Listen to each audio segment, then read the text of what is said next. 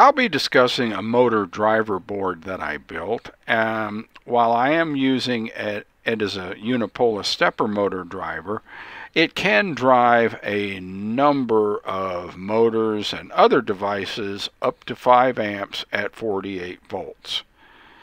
This is your host, Louis Laughlin. You can see the web address down here to visit to find out more information on this. So let's get started.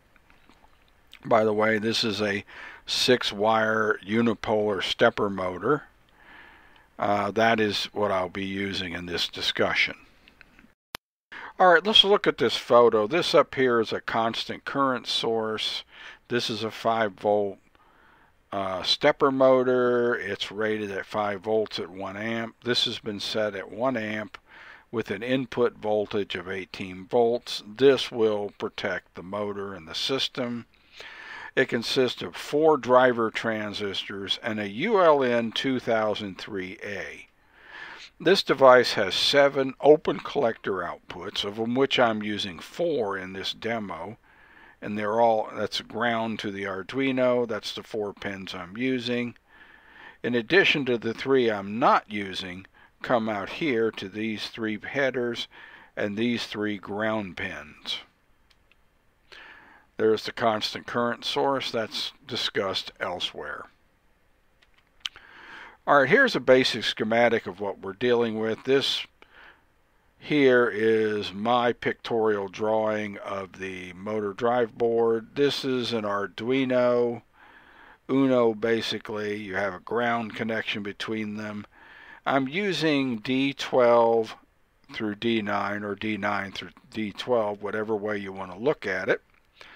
I have labeled the inputs. Here are the numbers off the ULN2003, which I have connected what I call Q1 through 4. That's the PNP driver transistors.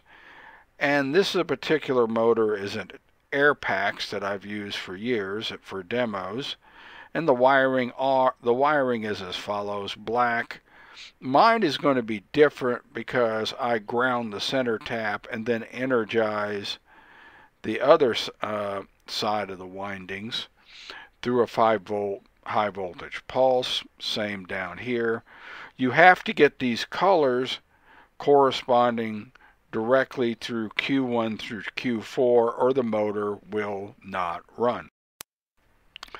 Alright, within the controller board itself, I have used 4 TIP125s. These are PNP Darlingtons, as you see here. And the ULN2003A consists of 7 open collector Darlington driver transistors. The TIP125 is rated at 5 amps at 60 volts. The ULN2003A, each output is rated at around 50 volts at 500 milliamps. Let's take a quick look at their spec sheets. Alright, this is a rough drawing of the internals, and this is a 16-pin package that the ULN2003 has. You do not need any dropping resistors from between the Arduino and the inputs. They're direct connections. And it consists of 7 open collector Darlington transistors. Here is your package outline, fairly straightforward. E down here is common, and the common is the diode connection. So don't confuse this common on pin 9 with ground. E is ground. Here is the internal diagram to several of the ULN2000 series. I'm only interested in this one down here. Has an input dropping resistor, Darlington configuration. It has spike diodes built in, and there's your other diode connected to the common if you want to connect it to motor VCC. Alright, the other part used in the board mainly is a TIP125 It's a 3-pin TO220 case.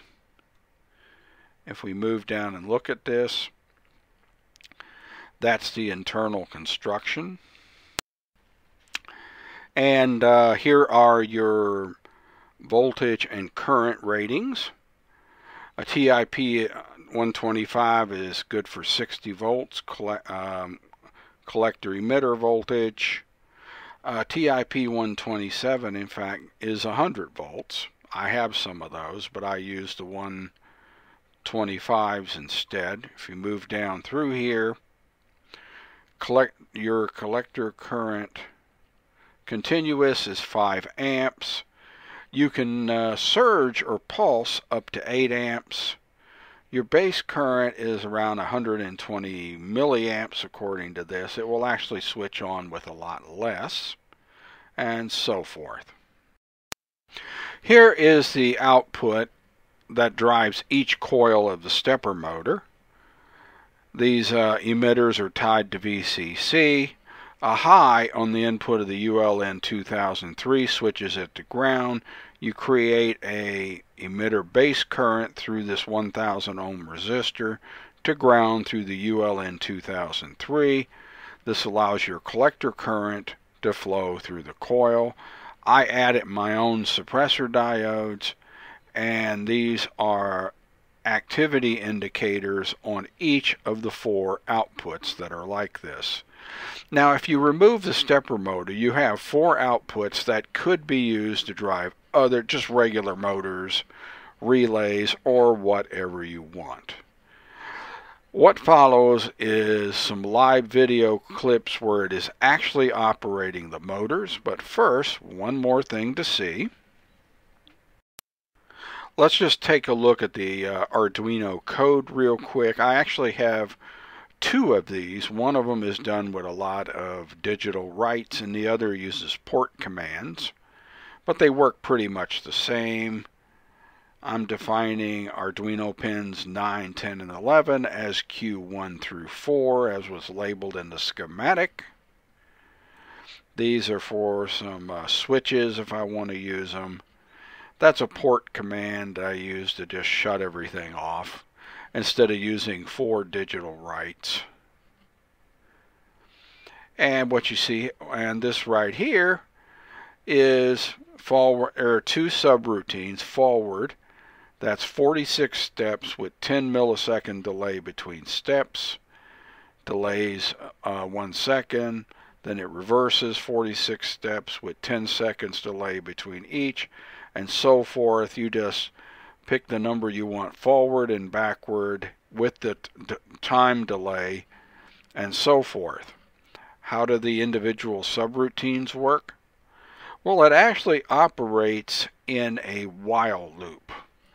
In this case, we're using port commands. You notice that I commented out the digital writes. You can read more about port commands and read the code on the website. The other alternative is to use the digital write commands, as you see here, and these have to be, you notice the 1s and the 0s. These have to be done in steps.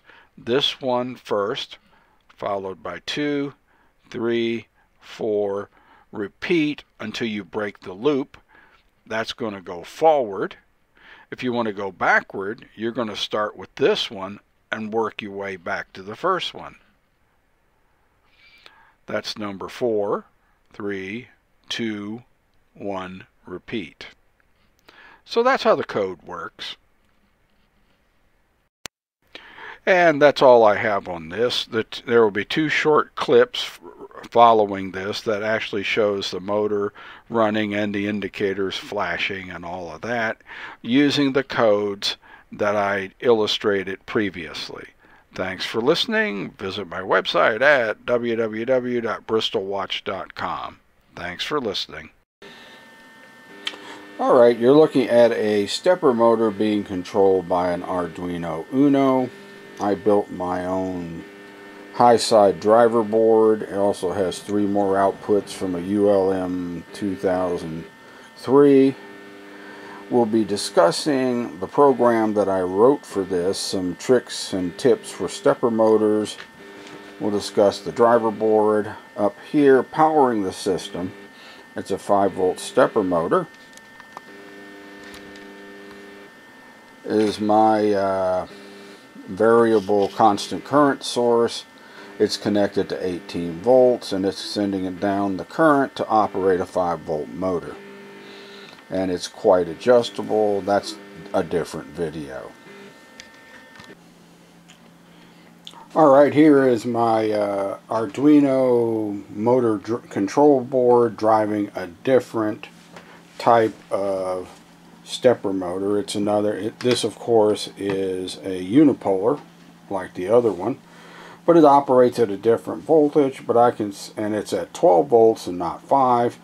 But all I had to do was set my current limiting circuit to the original 1 amp and no problems. I did have to change the timing though, because this motor being older and a 12 volt coil and slightly different inductance, I had to change the delay between steps.